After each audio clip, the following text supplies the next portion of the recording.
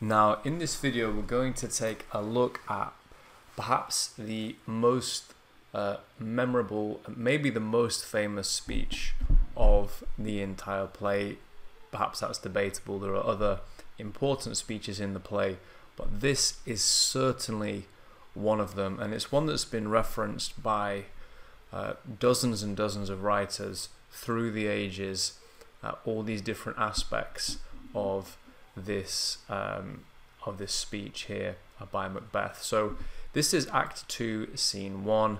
We've just had this meeting between Macbeth and Banquo. There were these, former brothers in arms, these soldiers who fought together.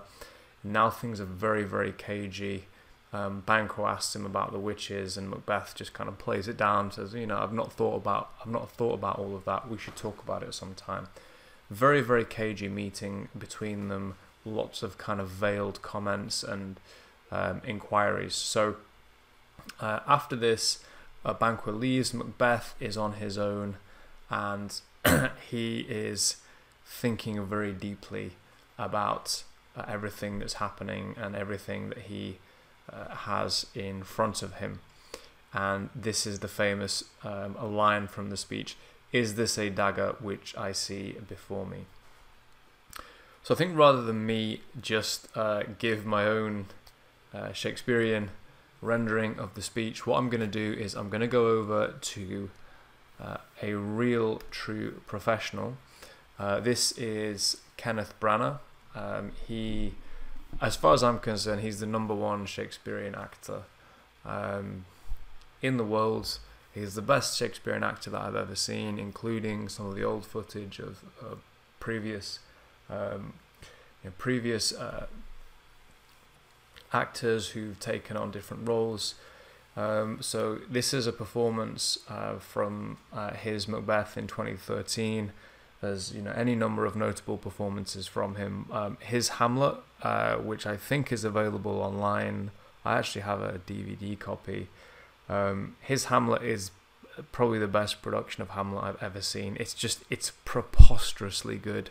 It has like real heavy hitting Hollywood level actors in it as well, but like the good level Hollywood. There's Kate Winslet, Charlton Heston, Gerard Depardieu, Robin Williams. It's just like an incredible depiction and performance by Branagh in particular. And so this is him in Macbeth. So let's listen to his rendition of the speech. I think what I'm going to do is I'm going to pause it at various points through the video.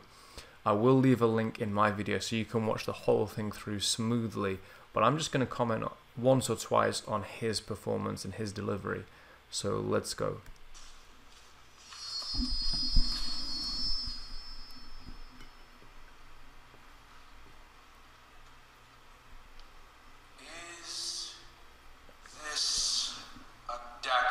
I see before me, the handle toward mine hand. Come, let me clutch thee. I have thee not, and yet I see thee still. Art thou not, fatal vision sensible, to feeling as to sight, or art thou but a dagger of the mind of... So we hear the hesitation in his voice. As he approaches, or what he believes to be the dagger, I think it's incredibly well delivered there by Branagh. Very, very subtle. If you just listen to his vocal intonation, the style of speech is kind of hesitant, clawing forward, and unable to really figure out what is going on. Obviously you've got his kind of visual expression there as well. False creation proceeding from the heat of pressed brain, I see thee still in form as palpable as this which now I draw. Thou marshalst me the way that I was going, and such an instrument I was to use. Mine eyes are made the fools of the other senses, or else worth all the rest. So very, very clever here. So in this performance, we've actually got we've got holographic dagger, and you heard how his voice suddenly sped up there as he, believes he's really seeing the dagger at this point, and obviously we as the audience are seeing it as well, and so he gets more excited. There's less hesitancy in his voice, but then he kind of turns away like, am I really seeing this? I see thee yet, and on thy blade and dudgeon gouts of blood which was not so before. There's no such thing. It is the bloody business which informs thus to mine eyes. Now, o'er the one half-world nature seems dead, and wicked dreams abuse the curtained sleep. Witchcraft celebrates pale Hecate's offerings, and withered murder, alarmed by his sentinel, the wolf, whose howls his watch, thus with his stealthy pace. So we heard a little slight Scottish twang in there as well. I don't know if that's just him sort of playing a bit of acknowledgement to obviously the character and Scotland as well. With Tarquin's ravishing strides towards his design moves like a ghost. Thou sure and firm set earth, hear not my steps which way they walk, for fear thy very stones prate of my whereabout, and take the present horror from the time which now suits with it. Whiles I threat, he lives, words to the heat of deeds too cold breath gives. Go, and it is done. The bell invites me. Hear it not, Duncan, for it is a knell that summons thee to heaven or to hell. Okay, so we saw when he's talking about it was when he's talking about these sort of mythology, and basically it's a little bit rambly, to be honest, this section, because it's depicting him, his state of mind. You see him actually physically spinning at this point. Howls his watch thus with his stealthy pace, with Tarquin's ravishing strides towards his design moves like a ghost. Okay, so we'll come back to this. This is like a long personification, but yeah, we see his kind of physical depiction. His mind is spinning. He's physically spinning around. So yeah, this is Kenneth Branagh. Please go and check him out. His performances are just, I think, unparalleled. I'm going to go out on a limb and say I think he might be the best Shakespearean actor ever.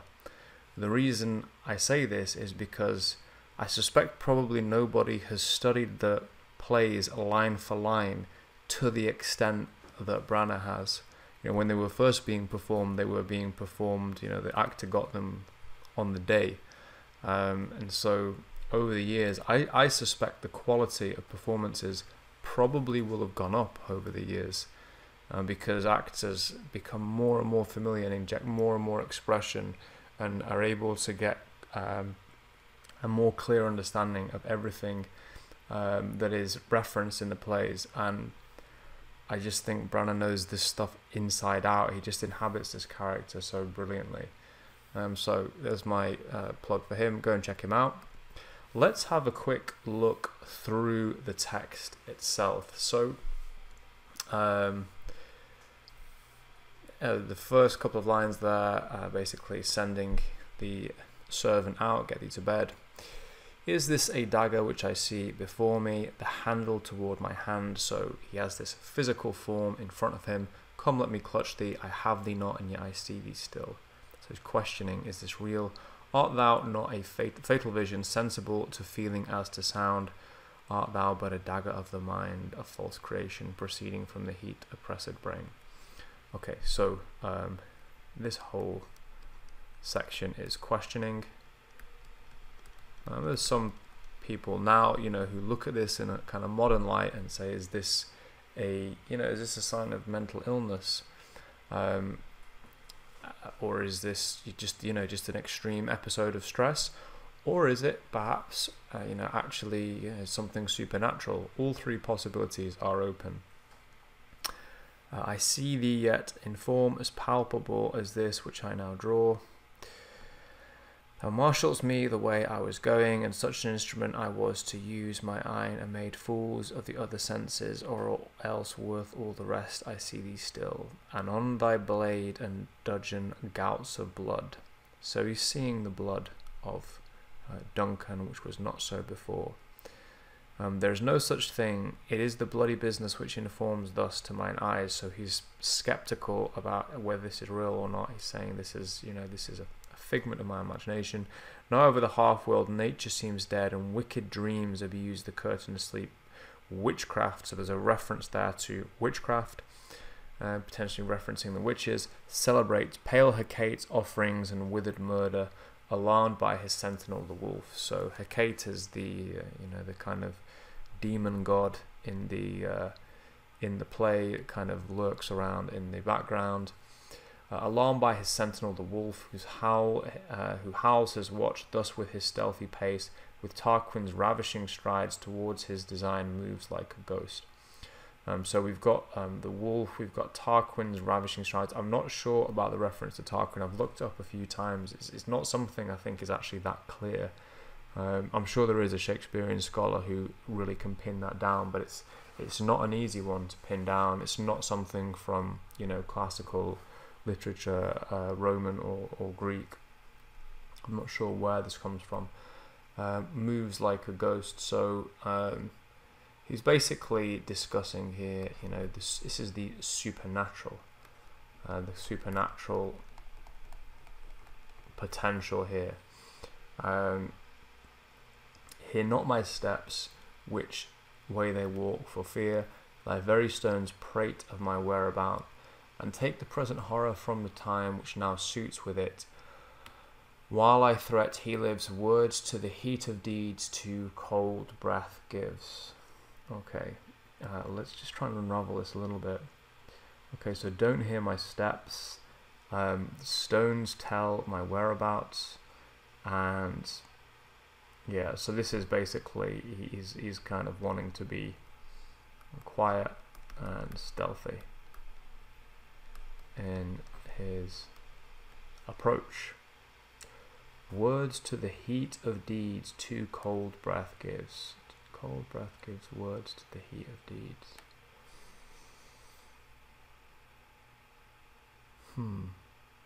That is an interesting link. Try and unravel that one. So anyway, we have a connection between deed and word here. That's essentially what we're getting at here, is this connection between action and words. Now is the time to act. There's been enough words. I go, and it is done. The bell invites me. Hear it not, Duncan, for it is a knell that summons thee to heaven or to hell. So we have this nice rhyming emphasis at the end. And notice he ends on hell as well. Yeah,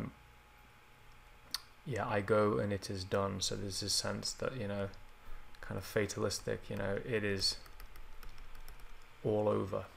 The bell invites me. And so we have this other device as well. The bell itself is, is an interesting dramatic device. Some people, have really made a big thing of it. There's the Ernest Hemingway book, For Whom the Bell Tolls. So this is something that, because it's the kind of death bell, Duncan's death bell. So this is something that some critics, writers, really like to focus in on. I just see it as, a nice dramatic device. The bell goes, his kind of rambling stops, his thought process stops, and now it's time to act. And so I just see it as a dramatic device, really. So that was a bit of analysis on his most famous speech, or at least one of his most famous soliloquies in the play. Also a little bit of a commentary on Kenneth Branagh's depiction of this scene. I thought it was a great depiction of it. So hopefully that's going to be something that's helpful and stimulating. And yeah, we've moved on now from Act 1, and we are really at this kind of fever pitch of tension, because the great and dastardly deed is about to be done. Duncan is about to meet his end. So with that, I will leave you there for this week, and we'll catch up again soon for another video on Macbeth.